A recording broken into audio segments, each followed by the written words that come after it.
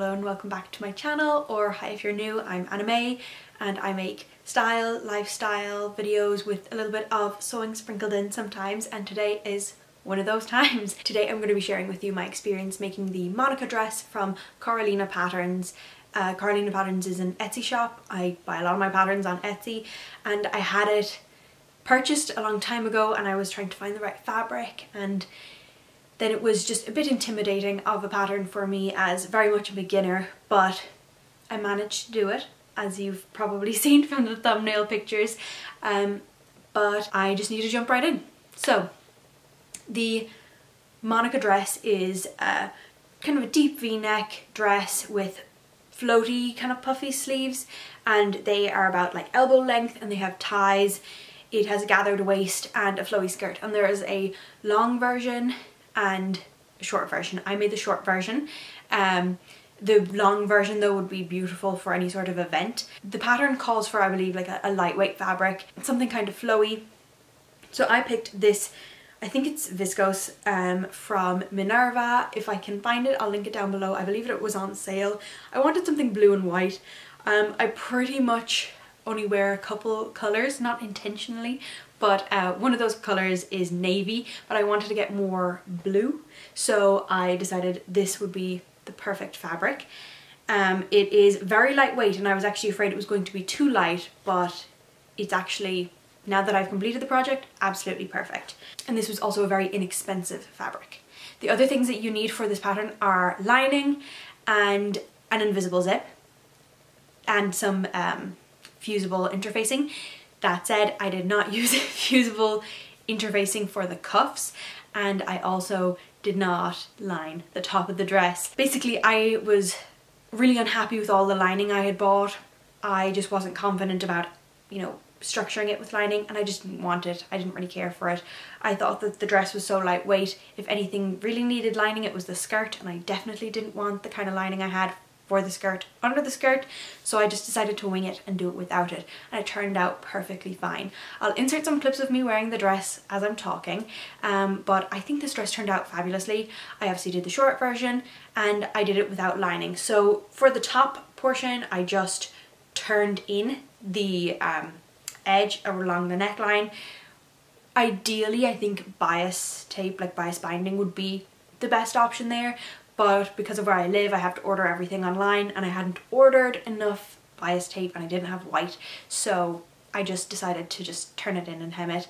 Also, for the hem of the skirt, I did not sew it. I actually used like Wonderweb, you know that, like I used a fusible webbing, what's that called? I used that because this fabric is so lightweight. Any sort of stitching would really show, and I didn't want that, and I, you know, just wasn't feeling it. My gut just told me not to do it, so I just used a fusible interfacing to give it a really smooth look, and I think it turned out really well because it's such a lightweight, flowy fabric. As far as the pattern itself, things like darts and everything like that was really easy. You know, the pattern itself, the shape was fine, very understandable. The instructions were not super beginner friendly compared to some other patterns that I've used. They were definitely confusing, and I very much kind of winged it. I would say a lot of how I sewed together this garment is not according to the pattern because I was just so confused with the pattern. That said, I would probably purchase from Coralina Patterns again because I think their designs are beautiful, and I think even if you have some knowledge of how garments are put together, it's probably worth it.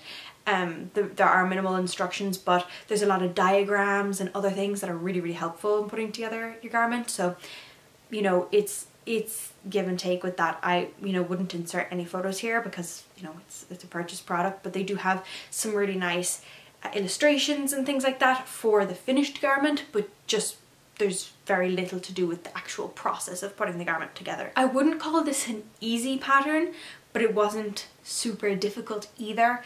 It has beautiful gathers at the shoulders, and that shape I've realized really suits me. I have pretty broad shoulders, and it just sits really well on me. This dress, one thing I don't think I've mentioned yet, it is so comfortable.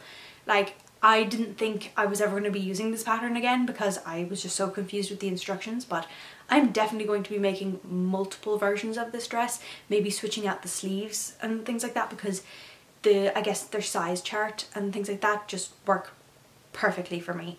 I cannot remember what size I made, but I will put that in the description with the link to the actual pattern. So as I said, like, I will definitely be using this pattern again, so expect to see it on Instagram. You can follow me on Instagram at Anime by Design. I post a lot over there, and I'm going to be making this pattern again for sure. Maybe in a wintry fabric, I think it would be nice. I just think the shape really suits me, and it's great when you find something that really works for you. I don't think there's anything I would really change about the pattern itself. If anything, at the bust in between the two panels, I feel like there's something that could go there. If you're someone who likes buttons on things, maybe you could put buttons. I'm really not a decorative button fan, but I considered putting like a little bow there. I think if I was to make a wintry version of this dress, I would put maybe a velvet bow there, or else I would do velvet ties on the cuffs of the sleeves, something like that to jazz it up. But overall, love this pattern, and I could not recommend it enough. Even though the instructions are really lacking, I think for me, for my body shape, if you follow me on Instagram, I think you might get like a better idea of what I look like. It really, really works for me. So that is how I did it. I don't think I have any clips of me actually putting together this garment because I was very stressed out through the whole thing because I really didn't understand the instructions, but I'm so happy with the outcome. That is just my little brief rundown of the Monica dress, or the Monica pattern from Coralina Patterns, and my experience making the dress. I really loved the pattern. You can see how it turned out in all of these clips. I have more photos on Instagram, and yeah, I'm definitely going to be using this again, so subscribe to see if I make a winter version.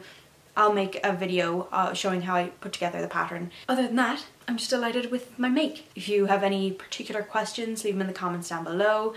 I'm hoping to make a little bit more sewing content just because of where I am in life right now. I don't have many other things going on, so sewing is kind of something fun I'm doing, and I am making a couple pieces right now for travels because I'm going on 2 trips pretty soon, which is wild.